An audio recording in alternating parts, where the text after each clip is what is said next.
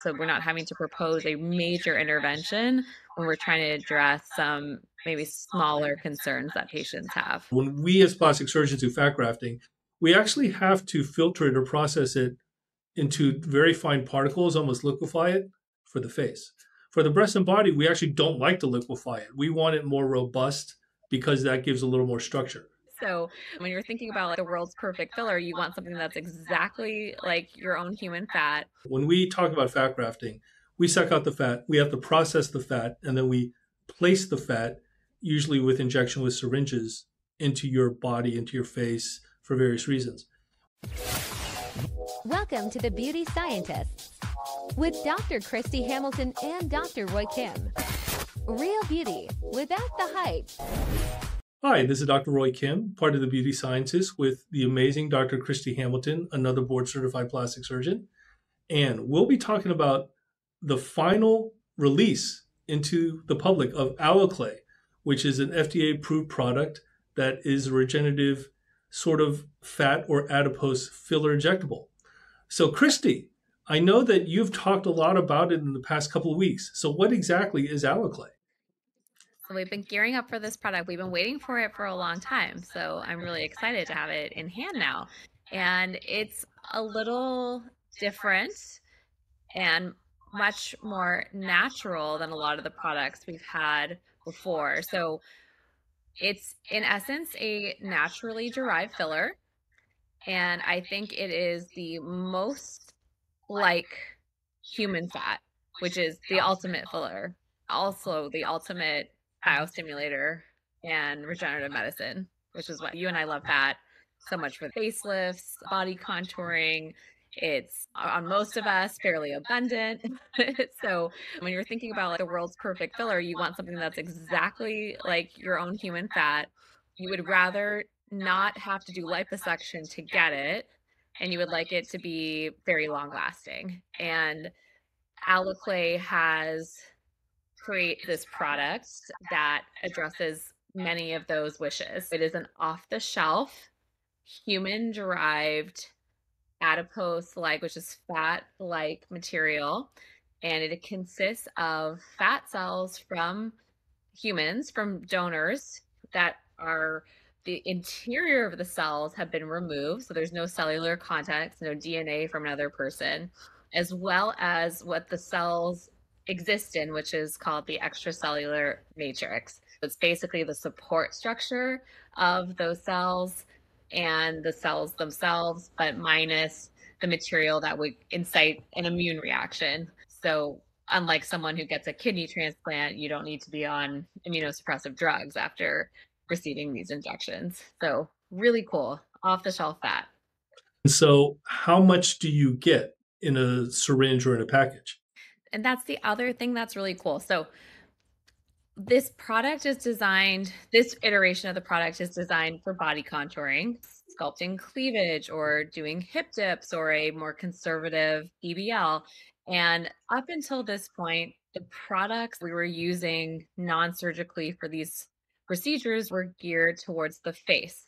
And the volumes were very small and relatively expensive because you don't usually need a ton of volume for your face. But if you're doing a hip dip or trying to augment a buttock or boost a breast, you want more volume. So whereas most syringes of facial products are 1 to maybe 1.5 milliliters, this product is 12.5 milliliters per syringe. So it's significantly more product than we're used to getting. Gotcha. So, I mean, technically it is not fat. Technically it's an extremely fat-like product. So how long does it last?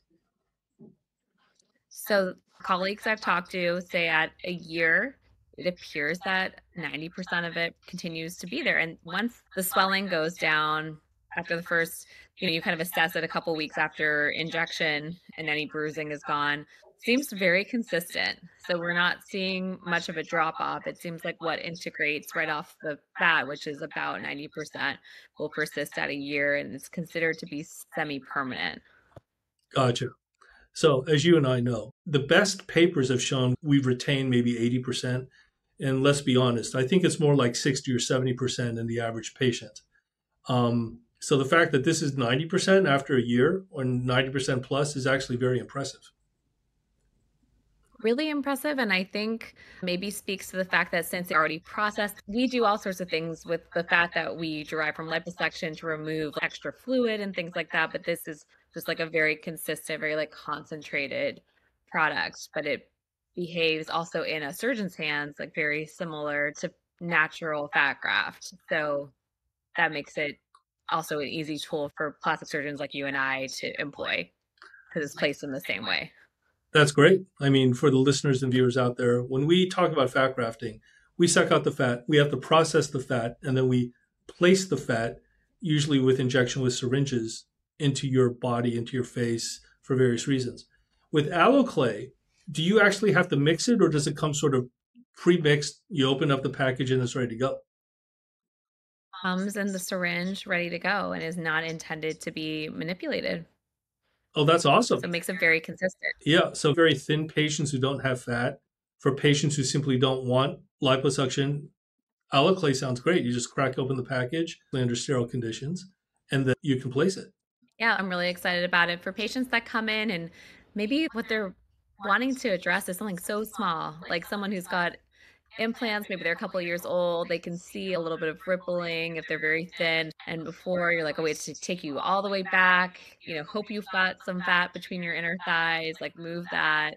To your point, some of it will stay, some of it will not. And now it's like, oh, for that tiny little divot, we've got an off-the-shelf product. We can do it right here in the office.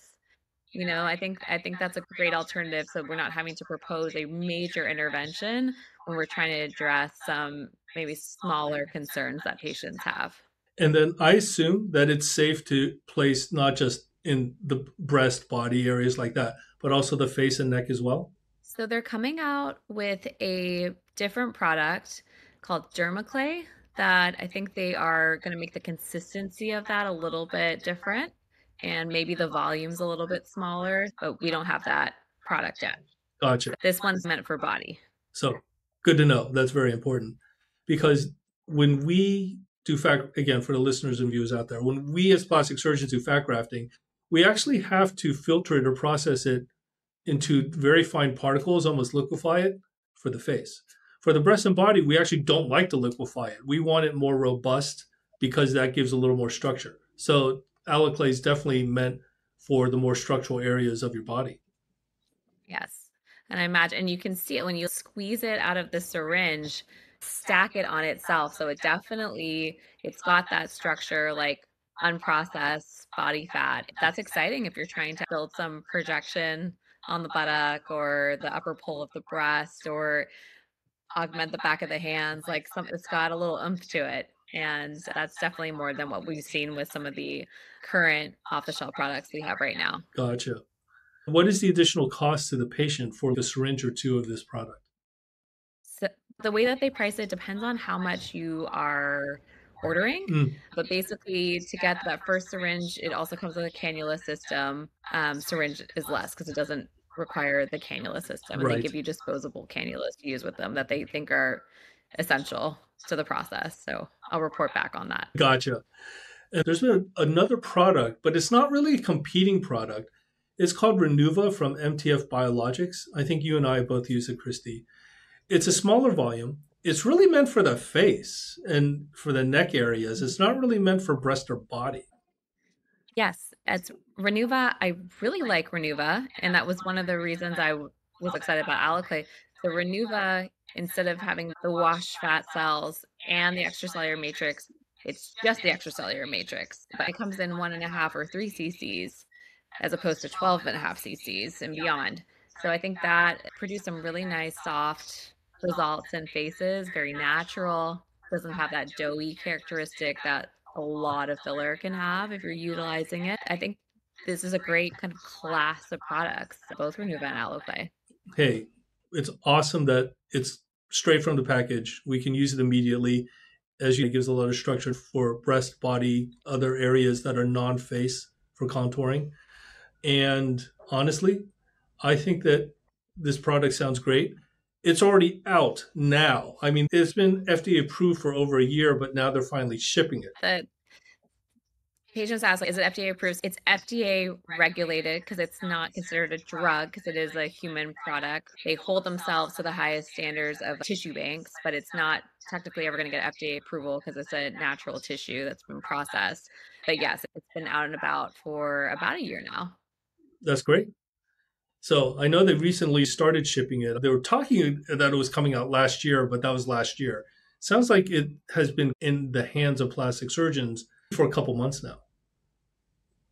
Yeah, as I think their study sites, they've had it for just over a year, Yeah. and then they're now rolling it out across the country.